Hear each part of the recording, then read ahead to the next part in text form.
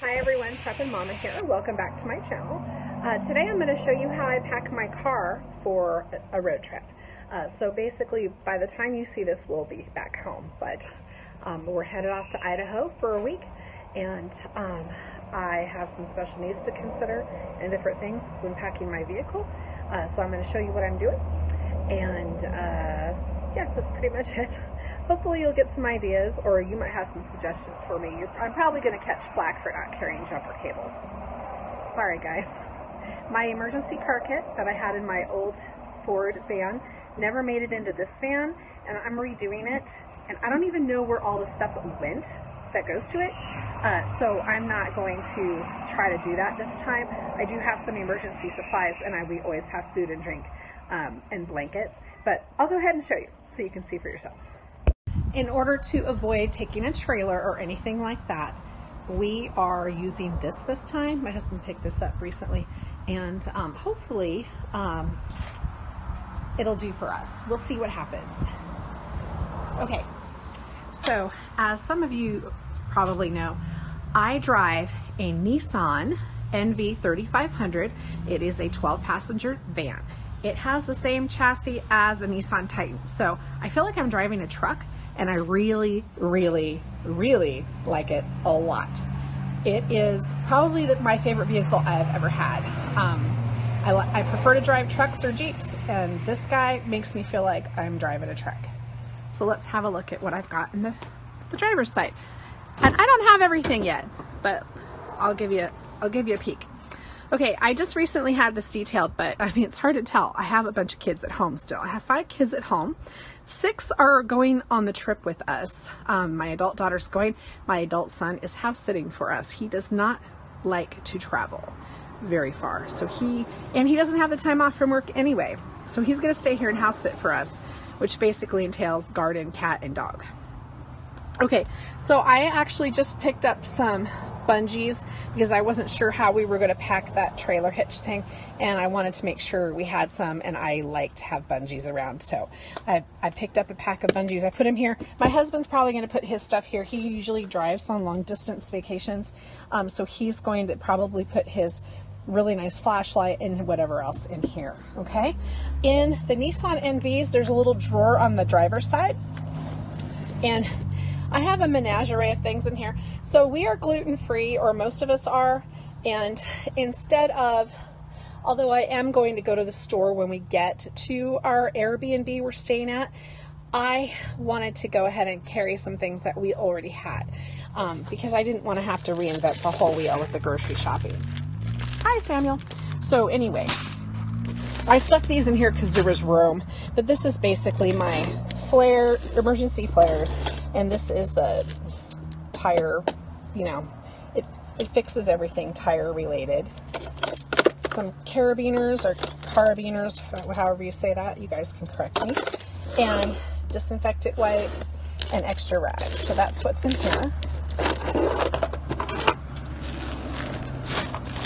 And like I said, it's just easier for me to carry some of these grains than to reinvent the wheel at the grocery store. I already have them, right? All right. So let's hop up in here and I'll show you what I got. Oh, it's hot. All right, I've got my car charger for my phone. I've got, this is the hand sanitizer I use. It's Dr. Bronner's. And I keep one in here. This is my empty travel mug here. I have my daughter's disability permit is down there. And then I have a really super deep console. Now, if you're not familiar with these, this thing is huge, and organizing it has been a challenge. So in here I keep rubber bands. I also have one on my wrist. Yay. Rubber bands for me and my girls. These are moist towelettes and napkins that we get at restaurants that, you know, they give us these things, and if we don't use them all, I just stick them in the car. I have some Larabars here handy. This is my little LED flashlight, but my husband always carries a much nicer flashlight when we're traveling. These are lens cleaning wipes because I wear eyeglasses and one of my sons does. And whatever change I have, I put in there. And then that comes out. And then we live in the Pacific Northwest, so I always have N95 masks with me and at home and in storage, because got to protect our lungs from those wildfires. And then this is the snack bag. So we have gluten-free pretzels, and we have granola bars in here, things that will not have trouble in the heat, right? This summer. And then, and by the way, these bags are made, these are Amazon Basics. They're called packing cubes. They're made to pack your suitcases with, and I did use them for that when I went away to my conference a few weeks ago. These things are awesome, and they come in different colors and different sizes, but they're very handy, and they have a handle, and they zip closed. So this has my daughter's sun hats, any kind of sunscreen or insect repellent that we need to carry. And then my daughter has trouble regulating her body temp, so personal misting fan and some personal fans in there too. Sorry, I'm not actually showing it to you. I'm not going to unzip this because I have a really hard time doing that when I'm holding the camera. And then here is diaper changing stuff. So butt cream, wipes, diapers, and a changing pad. The beauty of these things is you can actually grab these and stick them into your bag before you go somewhere. So if you're leaving the van, you can just stick these into the stroller or into the bag or whatever you're carrying. Okay, that's that. And then you could put a bunch of things in here. And then the other thing with the NV, actually I should have showed you before I took it out. There is a 110 charger here, and then another cigarette lighter charger there. And you can actually feed these through, and they can, you know, your phone can be out here while it's charging in there. And all I have to do is flip, or I guess it's 120, whatever it is. I just have to flip a switch, and it will charge just with a regular outlet. So you don't have to have a car charger for everything if you don't have a car charger for everything. All right, I'm gonna go around the other side. Okay, I don't carry much in here. I have my manual and extra hooks for behind the seats, and that's basically my insurance information and that kind of thing is in here. And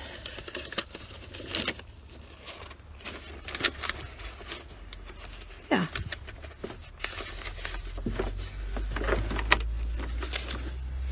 Yep. All right. I was just looking for something, sorry. Okay, I've trained my kids to come to the passenger side for the first aid kit, which I showed you guys this before. This is a pretty comprehensive one. I get it on Amazon, and I have it in, I try to keep these in every vehicle. And then I just stuck some extra paper plates and napkins here because I just didn't want to have to buy everything on the trip. I didn't want to have to spend a ton of money when I have those things already. And then this thing is, ooh, I just damaged my car with this puppy. Okay, maybe we should put a rag in there. I just scratched the side of my, okay, don't tell my husband. Okay, so I have this thing. It is meant to be a handle to help my daughter climb into the vehicle, but it also breaks your window, and it has a seatbelt cutter. So it's worth it to have in here. So I just keep that down in here. All right. And then what I have stuck under my seat, because once again, I just don't want to buy everything when I get there, is I have a case of chicken from Costco. And then so we're staying overnight in a regular hotel on the way there. So we don't need this stuff there. But when we get to the Airbnb, I have our toiletries under here, and it's all of our specific things that we use and extra wipes. And I just put it under there, and then when we get there, we'll take that out and use it. In the meantime, we'll just use the stuff at the hotel. I should survive it. I have some sensitivities. A couple of my kids do too, so that's why I like to bring my own stuff. So there's a lot of space under there for that.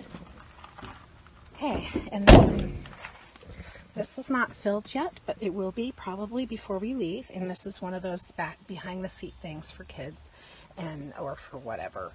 So right now I have Kleenex in here. I have my daughter's sunglasses, and I have wet wipes. The iPad will go in here, and some books and probably some pens. Okay, and then this is her seat. And I have the seat liners behind that. And then every nook and cranny, baby. So you guys, this is a 12-passenger van, and the seat configuration is, sorry, I'm rubbing up against the seats, is 3, 3, 4. But we've taken out one of the 2 seaters in the back. So for here, it's 3, 3, 2. So we're gonna have a 2, 2, and 2, since 6 kids are coming with us.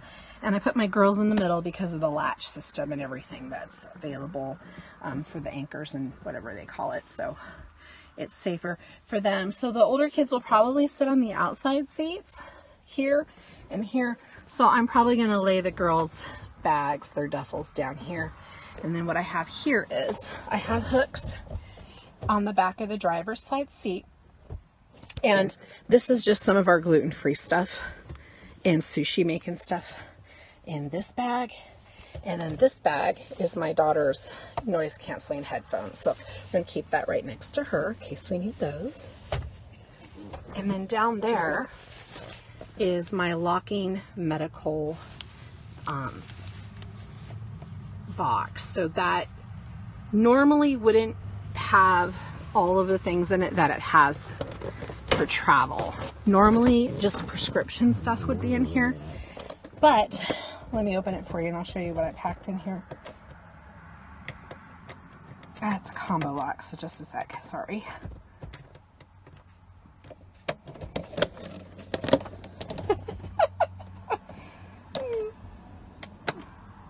There we go. All right. What do I have in here? A bunch of stuff that I don't want the kids to have access to, but that I might need on the trip. And like I said, I don't want to have to go out in a strange town in the middle of the night if somebody gets sick. So I have all my things in here. So I have a thermometer. I have children's ibuprofen. I have spray silver. I have an inhaler. I have a homeopathic, it's called Chestal. I use it for croup. I have some homeopathics here. Lip balm. Zyrtec, some acid reducing stuff, athlete's foot cream, triple antibiotic ointment, hydrocortisone cream, arnica cream. That's more of that. Let's see.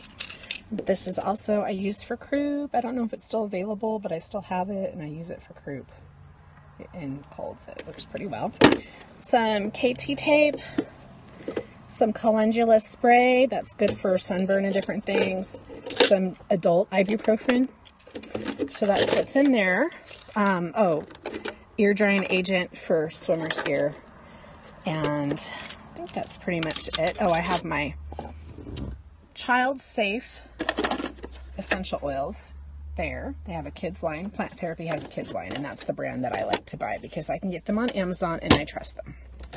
So that's what's in there. So only Daybrook, I have access to that, and that's just in case somebody gets sick. We hope nobody will get sick, but just in case.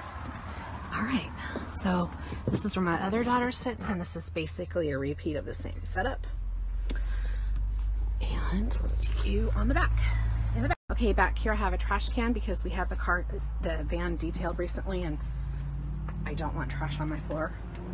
I have a bunch of boys who don't seem to care about these things. I do my best to train them. My husband does not do things like that, but for some reason I've got boys and they're a bit of a challenge.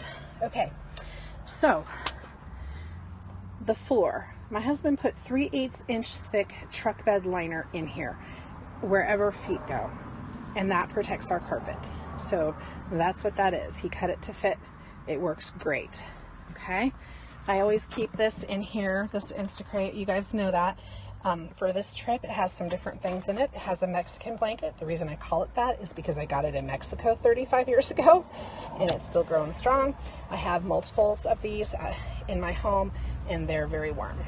Okay, this kind of bag is for sitting on wet grass or wet whatever's, bag. It looks like a bag, it's a blanket.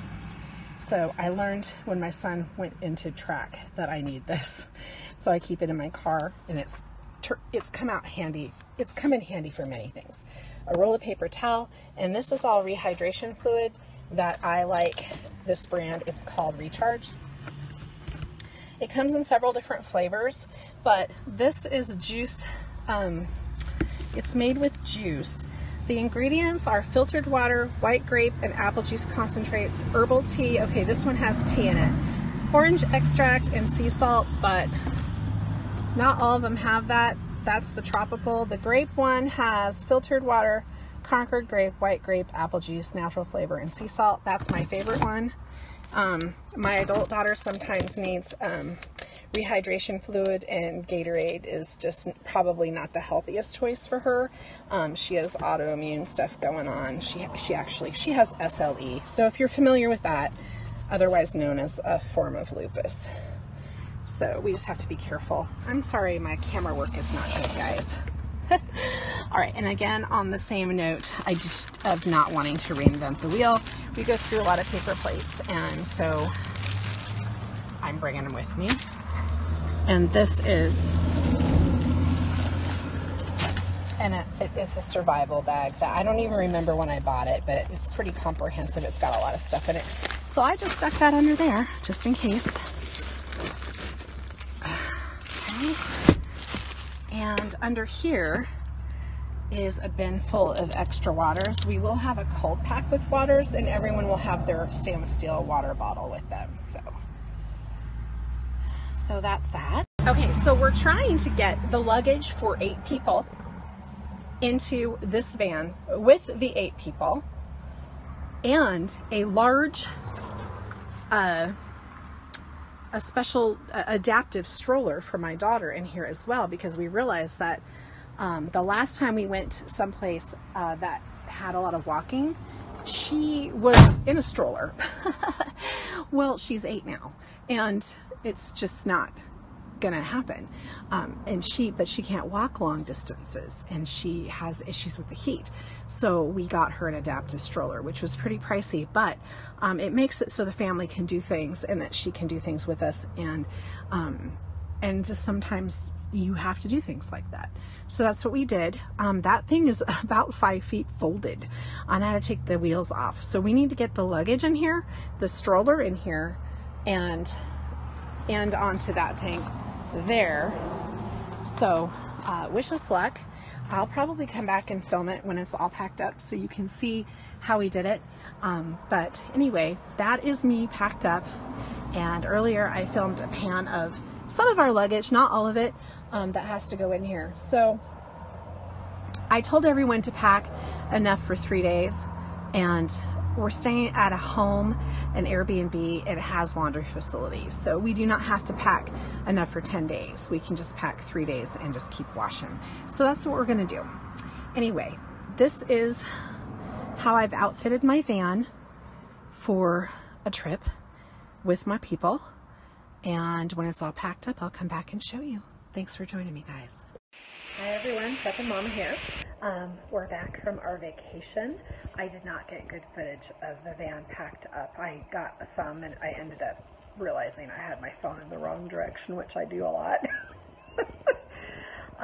And it just wasn't worth showing. So basically we got everything into the van, but my 15-year-old son, who was sitting in the very back seat, did have to climb over that stroller to get in there. So it was tight, obviously, but we did make it, and we did get it, and it worked out. Of course, things were less neat on the way home. I don't know if that happens with everyone else, but it definitely happens with us. So something that happened on the first day that we arrived in Idaho that I wanted to tell you about is, well, my 13-year-old's having one of those summers. I think his he's in a growth spurt. So basically his body's growing and his brain has not caught up to it yet. I find this happens a lot between like 11 and 13 years old. And so he keeps having these things happen to him. But anyway, he hurt his toe the first day. And of course it was his 13th birthday. And we're not sure if he broke it or if he sprained it really badly. He basically brought his foot up to go up a step, but caught his big toe on the step, you know, on the underside of it, really hard, and it was immediately swollen. And what's really, the reason I'm telling you this is because I had everything we needed to treat the injury with me, and I did not have to rush out and go anywhere to get anything. So the preparedness almost always pays off, you know. He had a couple of days where he was limping, and then all of a sudden the pain went away. And it's now just, we've been back a week, and it's pretty bruised, but other than that, it looks pretty good. So I just wanted to share with you what happened there, and just wrap this video up. So this week I've been making pickles and zucchini bread, because you can imagine what I came home to. My garden had exploded and there was a lot to do. So I'll be filming some videos this week about that kind of thing and showing you what I'm doing, and I'll be doing some dehydrating too. So look forward to that. This is Preppin' Mama. Thanks for joining me today. Thanks for visiting my channel if you're new. I'm new here. I am a mom of 7 to have flown in the coop. I'm into preparedness. I have been for a long time, and I just talk about all things preparedness and the way it relates to my family of 9 when we have special needs and autoimmune and just different things going on. So thanks for stopping by my channel. Please hit the subscribe button, and I'll talk to you again soon. Bye.